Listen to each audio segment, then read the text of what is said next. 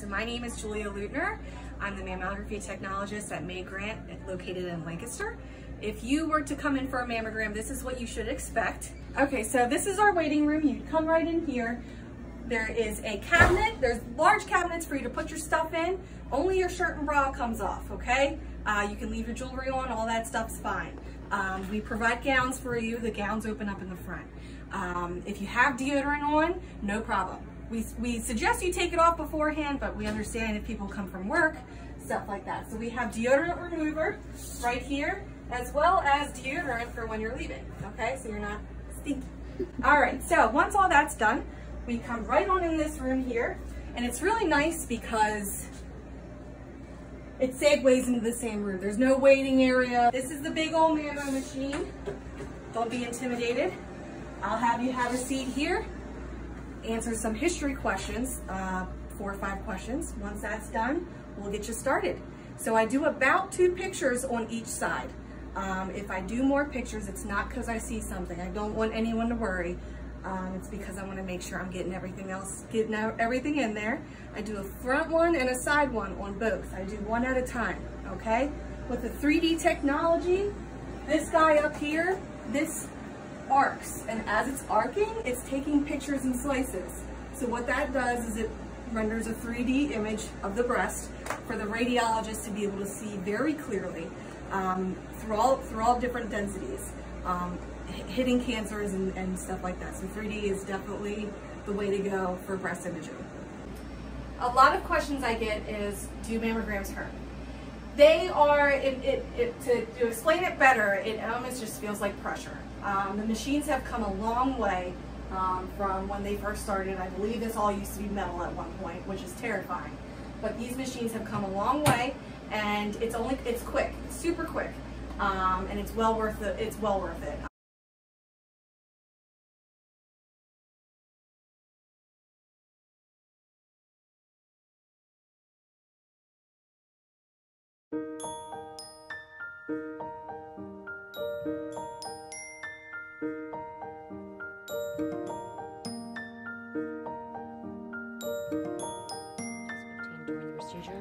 I'm a radiologist who specializes in breast imaging.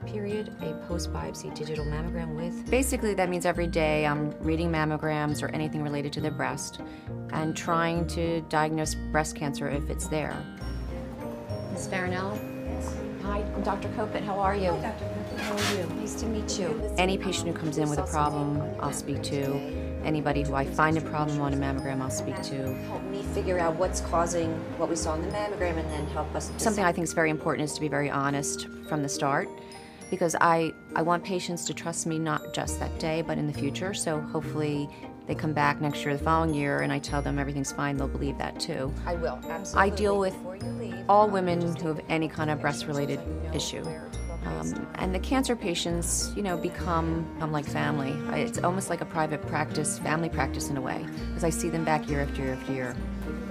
Okay, great. In March of 2011, I was actually at home on a Wednesday night watching American Idol with my family, and I reached over because the strap on my dress had fallen down, and when I lifted it up, I felt something.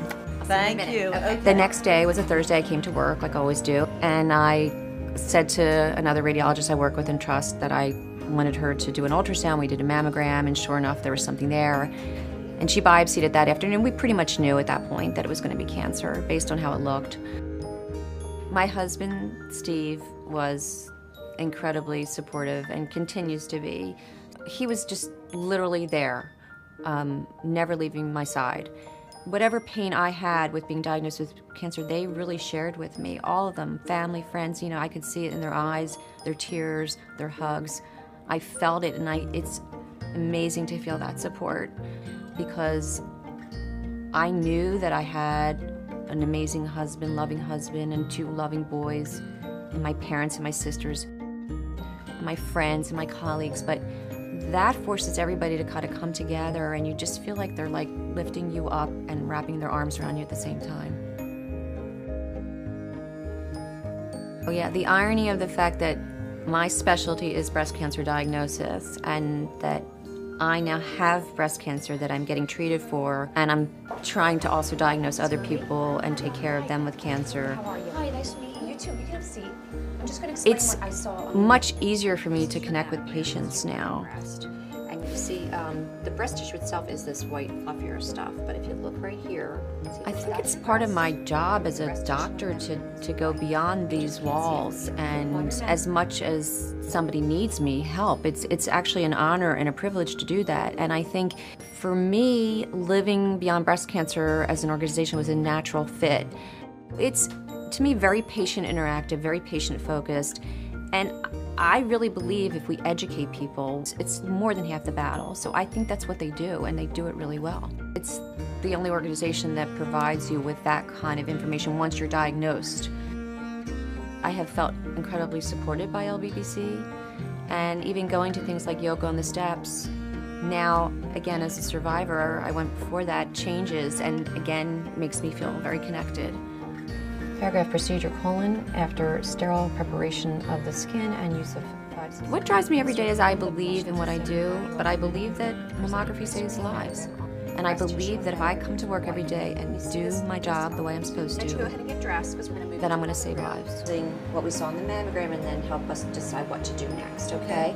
I think that feeling like you're going to save somebody's life, wow, that's what drives me.